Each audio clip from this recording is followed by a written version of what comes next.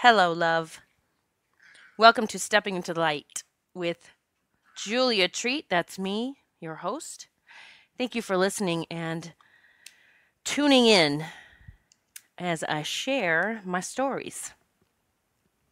Now, it's funny, my two new dogs, I have two new dogs, two Havanese. I have Macy and Gracie, and they have been silent until I hopped on here to record this, and now they're playing. So we'll see how much we get through here. Hopefully, they won't make too much noise in the background. So I wanted to talk. It's funny. I got ready to record my podcast. I sat down and I was like, what the hell am I going to talk about? I don't even know what I'm going to talk about today. That rarely happens, but it happened today. So I went outside, sat down in a lawn chair. Michael's out there, and I said, I don't know. Like, I've been sitting in there, just sitting there. I don't even know what to say today.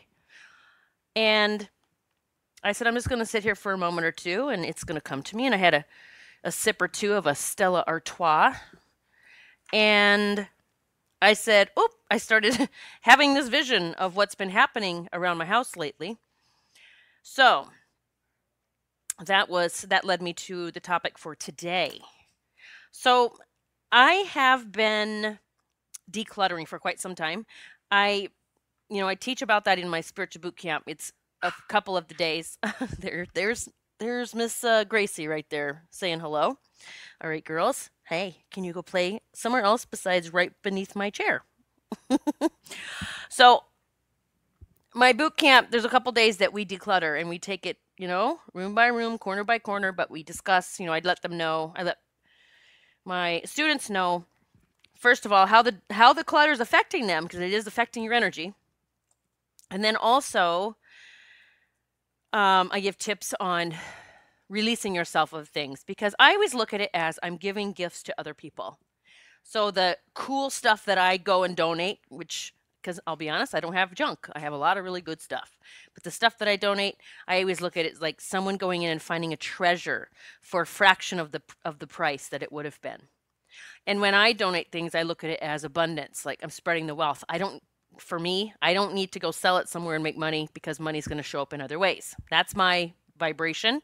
That's what I believe in. That's what happens. Whatever works for you, that's perfect. But recently, I have realized that my office area and my shelves, I have some shelves downstairs that I have books and programs and loose papers and all kinds of stuff. I realized that this has all gotten, I am so good at letting go of stuff, but for some reason, books and papers and programs, I'm like, but what if I want to use that somewhere down the road? What if?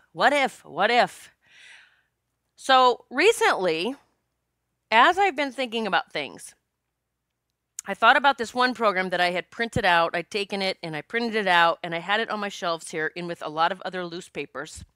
And I had thought about that, like, you know what? I really need to just go ahead and get rid of that. And a lot of those other loose papers where I've just jotted down unending notes. Well, sure enough, the next day, I get up, my two fur babies, who I love dearly and they make me laugh a lot, they had gotten a hold of the stack of papers that I had thought about and had shredded it all over the floor. Now, I laughed my ass off. I really did. And I said, oh my God, they are helping me declutter. Like, they pulled out the exact papers, the program that I had thought about. And I just went up to them, believe it or not, and I said, thank you very much. And in the garbage it went. Well, just last night, I was thinking about how many books I have that I started to read and I don't resonate with them. For me, if I start reading a book and it has these, now we start talking about these rules or these conditions or limiting beliefs, I am not about rules. All of you that have listened to me over time definitely know that. So when I start reading a book and they start talking about things are this way or that way or have to be this way or that way or you have to do this to get this, and I'm like, oh, hell no. I generally stop reading it. But I still have those books around. And I don't even know why, because honestly, I know I'm not going to pick them up again. So I was thinking of one book in particular last night. I said, it popped in my head. And I thought, as I was kind of doing this checklist in my head of the books I could get rid of, this one book popped in my head that definitely I need to get rid of that one. So, and I'm not going to tell you the names of the books because I'm not going to, people write these and they're good writers and these books are for some people, but for me, the ones that I'm going to get rid of are not for me. So, thought about that book, went through my day today, went to the grocery store, came back. Now, we've been here all day, myself, Macy, and Gracie. I've been working. They've been outside. They've been inside. Came home from the grocery store. The one book they got off my shelf and started chewing on was the one I had thought about. I mean, at this point, when this just happened this afternoon, I'm like, holy cow. Like, it's literally like universe saying, okay, get rid of the shit already. Like, it takes your dogs chewing it up now to make it okay? What if that sounds like any of you? Like, we need some reason to get rid of certain things. Now, I have eliminated everyone from my life that was draining me, dragging me down, energetically pulling for me, hanging on to me, like whatever it was. The energetic bond it's not a healthy one for me. So I've done that. And then sometimes I'll fall back into that pattern again of trying to save someone or help someone beyond what I should be doing, and it's taking away from stuff that I need to be doing. But I can catch myself so much quicker. But this whole thing with all these books and paperwork, so now I have boxes. I just opened 2 boxes that I am filling up tonight. All of the stuff, the books that I have started and never finished. I have a few favorites that I'll hang on to, but these are books like Wayne Dyer's book, Memories of Heaven, where he, all of his followers wrote in and gave him stories about how their children remembered heaven and would tell stories about it. Like books like that, or Miracles Happen by Brian Weiss. These are books, Animal Spirit Guides by Stephen Farmer. These are books that I will probably always hold on to unless I gift them to someone else. I give books to people all the time. Even if it's books that I treasure, I will pass on to others. Same with my crystals. Some people I know are so, and again, this is not a judgment thing. They are just like, so these are my crystals. I took the time to find them and I felt them and I bonded with them. And some people don't even want anyone else to touch their crystals. I'm the complete opposite. I'm like, if someone wants to touch my crystals, I'm guessing they might need something from that crystal. I had a few girlfriends over last week. And one of them, we were talking about her daughter, who I have worked with a couple of times.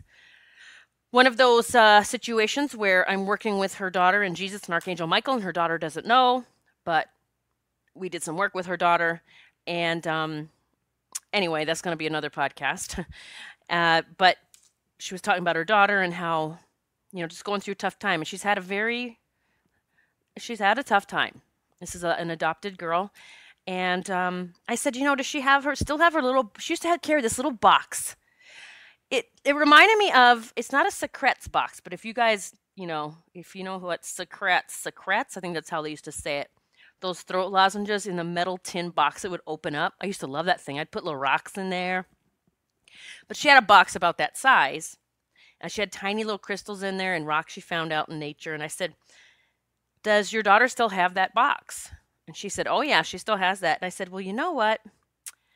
Something's just telling me that she needs this special crystal that I found in Sedona, Arizona. And so I got up and I went and grabbed it. And it's a celestite. It is attuned to the angels. And I'm sure I'm going to spell it for you now. Celestite, Celestite. I actually did a video on YouTube. I think it's Crystals 101. If you want to hop on there and see that, I do give you several crystals that, if you're kind of new to crystals and want to get into them, I give you a little tutorial. I show you some of my favorites and how they can help you. But that's on my YouTube channel. But anywho, I went and got this celestite, and I said, I want you to take this to your daughter. And I think the next day was her birthday or something. But I said, tell her it's from me. And I said, this is a special crystal with special powers that I got in Sedona, Arizona. And it called me, like I picked this crystal for a reason. And I even pointed out there's one spot inside of the crystal. It's this beautiful light blue, chunky crystal. It's rough cut. It's not polished. But there's this heart on the inside. I even pointed to it. I said, make sure that your daughter knows where, like, show her the heart. This is hers, and hers to do with whatever she wants. So, again, I think that's one way we get rid of not clutter. Like my crystals are never clutter, but I just when I'm guided, I do it. I hand it over. I give it away. I don't think about it. I never look at it as a loss, like I'm losing something. I look at it as that person is gaining something, and I got to be the one to provide that, whether it's here's a crystal, here's a book, whatever. So, let this message today speak to you if you are hanging on to clutter, whatever it is. We do not need all of the stuff. It's weighing us down. Clutter holds on to negative energy. It truly does. And all these loose papers that I have with a note here and there, like writing something down thinking I will never think of it again, that's all kinds of craziness.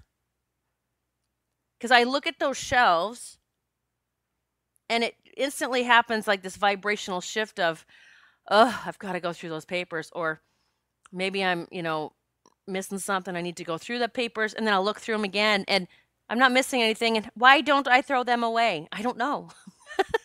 But I am now because I'm sick of it. It's almost like it's not causing anxiety, but it's one more of these have tos. I got to hang on to that because I might have to do something with it. I might need to talk about that. That might be a course idea. Well, I have several journals that I can write stuff in. I don't need to keep all these loose papers. Definitely don't need to keep all of these books that do not resonate with me.